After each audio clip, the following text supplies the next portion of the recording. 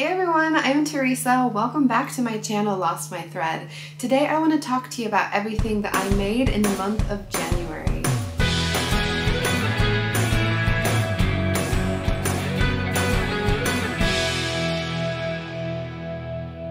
So January was a bit of a month for me. I'm kind of amazed that I have very much of anything to show you guys today.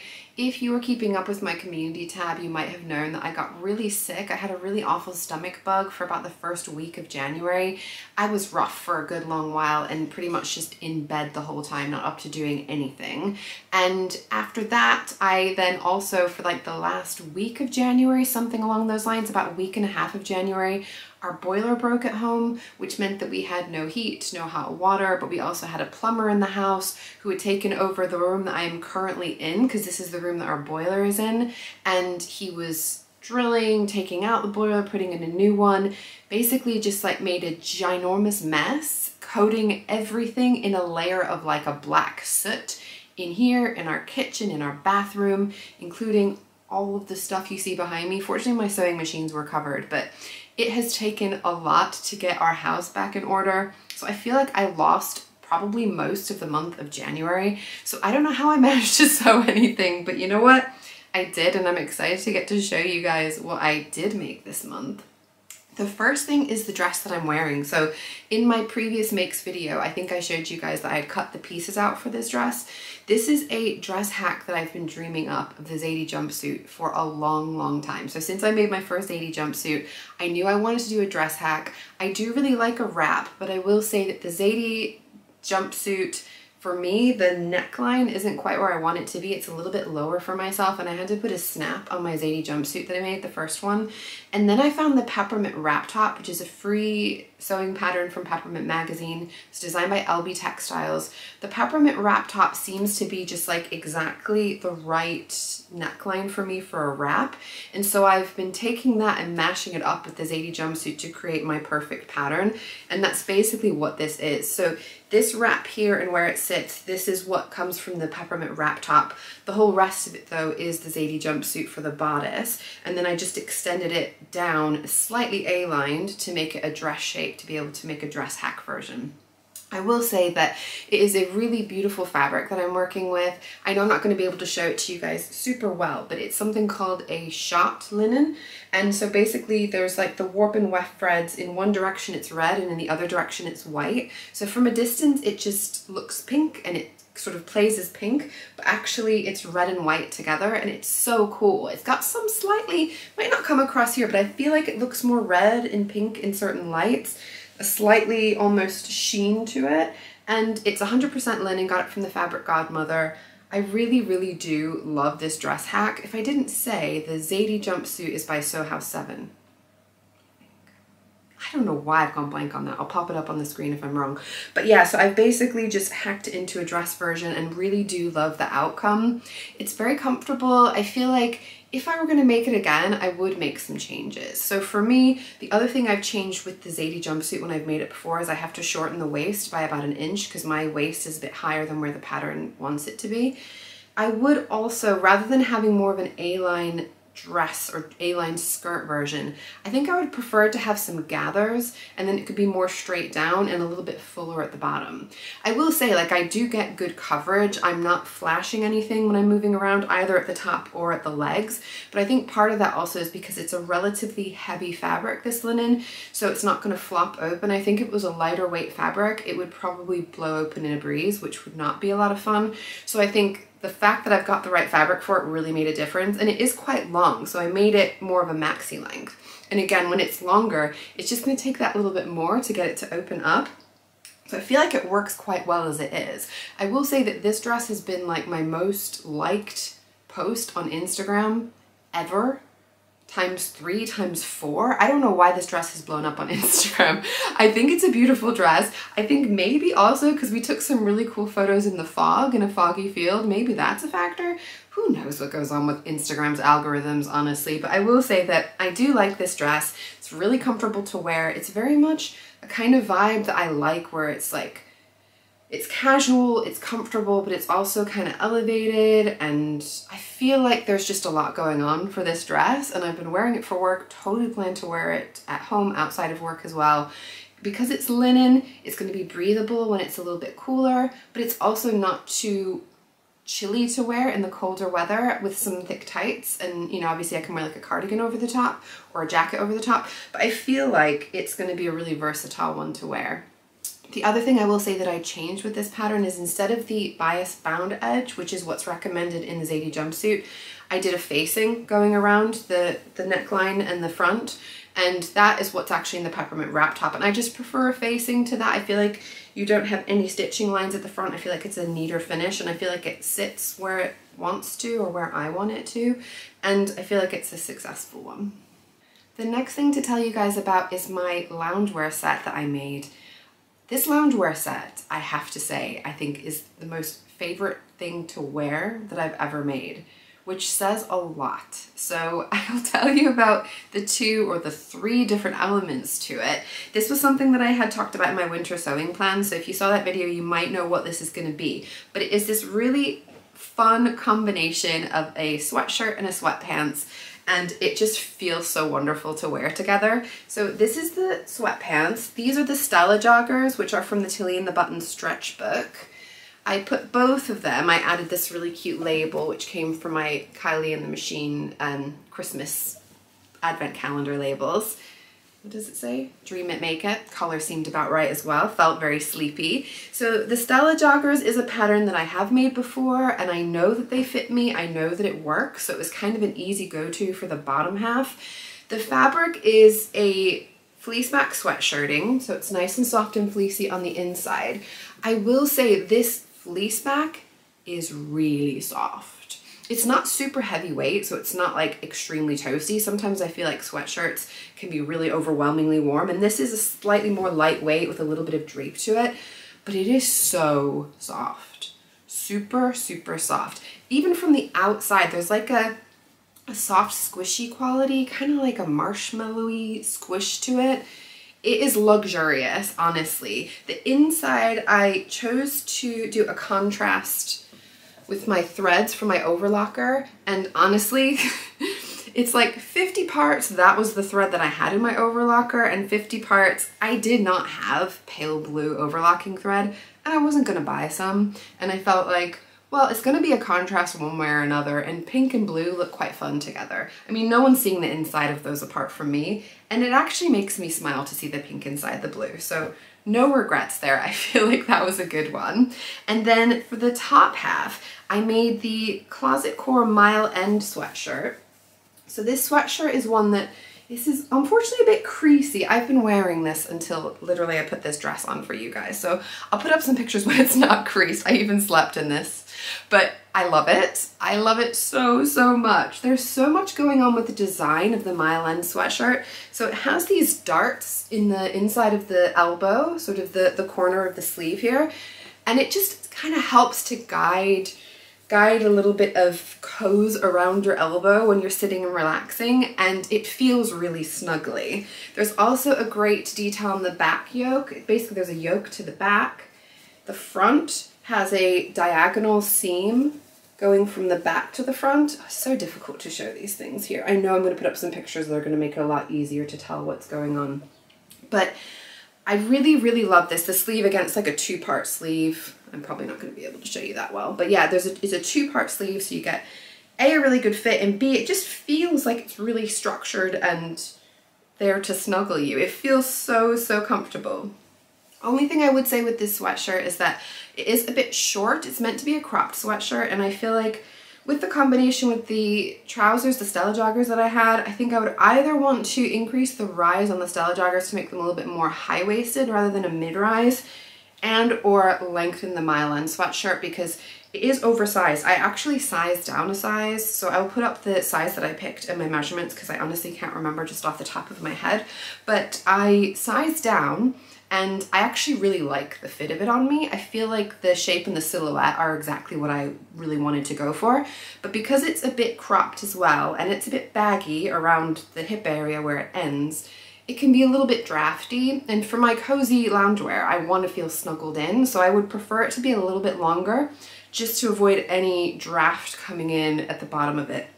But honestly, wearing this, because it's matching, I feel super together. I feel completely like put together, but also extremely comfortable. So like I said, this fabric is super snuggly soft. I love wearing it, and wearing this set together feels just wonderful. This is what I've been putting on when I felt like I needed to pamper myself, be nice to myself in the midst of all the stuff going on, when everything's felt a little bit chaotic. Putting on this set made me feel like I'm looking after myself. I'm doing my bit to make sure I'm okay. And it honestly made me feel really, really good to wear. The other thing that I made for this set, because I mean, how could I not, was a matching scrunchie. I mean, I live in a scrunchie most of the time at home. You know, a messy bun is basically my go-to look when I'm relaxing at home. So when I'm lounging, I'm gonna want a scrunchie, and why am I not gonna make one to match? It's just too perfect. I had such an odd time with this scrunchie. I've had this really weird thing happen. I don't know if any of you have experienced this before. I mean, I've been sewing for a long time. I think I started sewing in 1998. Maybe 97, I think it was 98. And I've been sewing for a while, and in general, I feel like I remember most of the things that I've made, but I've made so many things over the years, especially things earlier on, that I've completely forgotten about, if I'm honest with you. And when I was making this scrunchie, I had a moment when I turned the fabric right side out, once I put the elastic in there and I was gonna just stitch it, hand stitch it closed. And I had this bizarre, it was like a deja vu kind of moment, or like a kind of flashback feeling in my mind. This scrunchie, I have made this scrunchie before. I have not literally made this scrunchie before because I haven't had this fabric before, but I got an extremely similar fabric. I will say it wasn't fleecy on the inside, but the color looked very much the same. The stretch was very much the same, and I basically made a scrunchie pretty much that you would not know the difference if you set it next to this one. And I made that probably in 2001, 2002, something along those lines.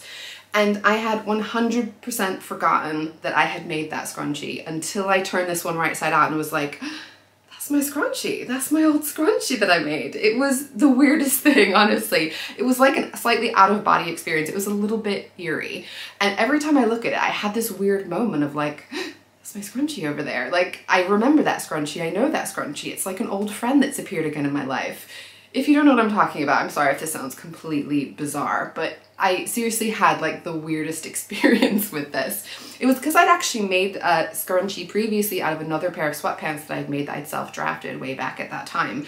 And I thought I would make a matching scrunchie at that time. Obviously, my brain thinks in similar ways, even 20 years on.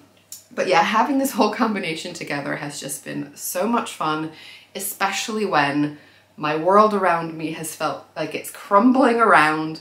My sewing space is being destroyed.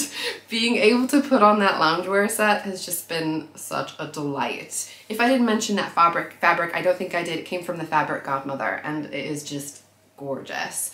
I will say it had a lot more stretch on the cross grain, so I actually cut it out to make sure that I had enough stretch on the cross. So just bear that in mind. I think anytime you're working with jersey fabric, you just want to check the direction of the most stretch to make sure that it's going to fit you properly. But this set altogether turned out just exactly as I had hoped, and I want more loungewear sets. The final thing that I finished this month was this sock. So I am knitting, I'll have to knit the other one obviously, it's just a single sock so far, but I'm still really excited to show you guys. Look at the design on that. I genuinely cannot believe that I did this, that I knitted this. This is the most beautiful sock I think I've ever seen, let alone worn. It is so cool. The whole design of this one came from the 52 Weeks of Socks book by Lane Publishing, a book that I ordered or requested on my wish list and got for my birthday before I even knew how to knit anything, just because I was so excited by all the socks in there and wanted to just figure it out. And if I was gonna knit, I was gonna wanna knit something that I liked. This is not a beginner pattern, and I managed to achieve it. I will say that it was pretty much all new stuff as I went along. The name of this pattern, I think it's pronounced Gerste. I could be wrong, but that's my best guess. And it's by a designer called Verena Cohrs. I'm checking in my book because I don't remember the names of all these things. I'm still like new to knitting in a lot of ways that I don't really have all these terms right in my head and the designers in my head. But yeah, this one it was a toe-up sock. I've made one other pattern for socks before that I made 2 pairs for. This one is completely different, so it's all like new techniques, off figuring out new ways to do stuff. But yeah, you cast from toe up this one, and you use something called Judy's Magic Cast On. I just love the really over-the-top names that is given to so many knitting cast-ons and cast-offs and ways of knitting. But Judy's Magic Cast On from the toe up, which I really struggled with. I think it took me 3 or 4 tries to be able to get a toe that I was happy with, and I'm super happy with this one. So I'm a little bit nervous about doing it again, but I know I'll do it because I've done it, so I can do it. It's all good. And then for this, I also used the German short row heel, which is better on one side than it is on the other. That's a little bit more wibbly wobbly, but I don't care. It's a sock. It's gonna hold itself together. I'm not wearing it out of the house anyway, but it looks so, so beautiful. I will say that I followed the instructions pretty carefully on there. I learned how to do twisted rib. That's what these little bumpy bits are. Didn't even know that was a thing until I was making this sock. Yeah, just on the whole, I feel like this was a really nice project, something I was able to just sit and work on a little bit here and there whilst we had the plumber in. But it was something that I've been hoping to achieve in this yarn, and I've got another sock I'm going to make, and then I have another more of like my special yarn that I'm planning to make it again in once I feel like I know what I'm doing a little bit more. So you'll get to see it on my feet when I've got 2 socks, because I'm not going to put 1 sock on my foot. That's a little bit weird.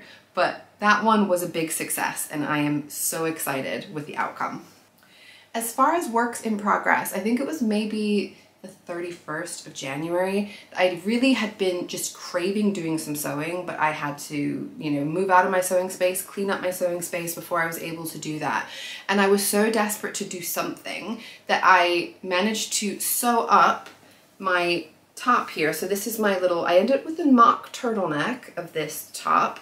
This is the Freya top. Well, no, it's not. It's the Concord Tee by Cashmerette, with the Freya neckline, the Freya top from the Tilly and the Button stretch book. So I've made the Freya top before, but I don't love the fit of it, particularly across the high bust area. It's not quite what I want it to be, but the Concord Tee by Cashmerette is like the perfect tee for me. It's like exactly the perfect fit. So I felt like if I could put on the neckline that I like, then I can theoretically come up with the perfect top that I like. So this is a really gorgeous rib knit. I think this is it's not bamboo. I feel like it's maybe a tencel. Again, I'm gonna put up on the screen. My brain is a little bit foggy still. I feel like I'm still coming out of the fog of the chaos in my house. But it's in this really gorgeous, it's like a pine green color. I really, really love this color and don't have enough of it in my wardrobe. Green in general, I don't have enough in my wardrobe. I haven't even physically put this on yet because I finished it at the end of the month. Well, I finished sewing up the main part of it, but then in February I've done the hem and the sleeve hems. So I haven't pressed it, I haven't put it on yet. You're not gonna get pictures of me in it because that's gonna be in my February mix because I did finish it in February. But I sewed up the main body of it, and wow, did that help me like just feel more grounded and to feel better after all of the madness that was going on in my month of January. We're all gonna have those months where we're a little bit less effective in our creative tasks because life happens and sometimes that takes over everything. I'm really looking forward to February, where I'm hoping that things are going to be much more calm and much more smooth sailing as far as my creative pursuits are involved. I did also manage to piece together and cut out the pattern pieces for both the Kielo wrap dress by Name Clothing and the Pippi Pinafore by Jennifer Lauren Handmade, including adjustments that I made to the Jennifer Lauren Handmade pattern.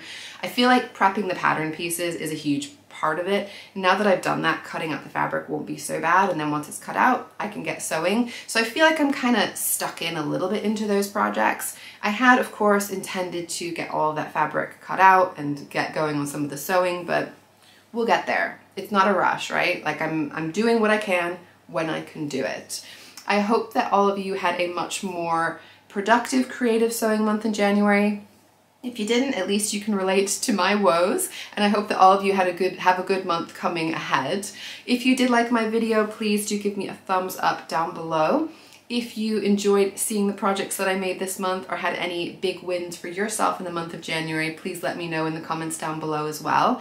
Please hit that subscribe button if you're liking my videos and you're not already subscribed to my channel. And I will see you all soon, hopefully very soon, with more actual sewing content.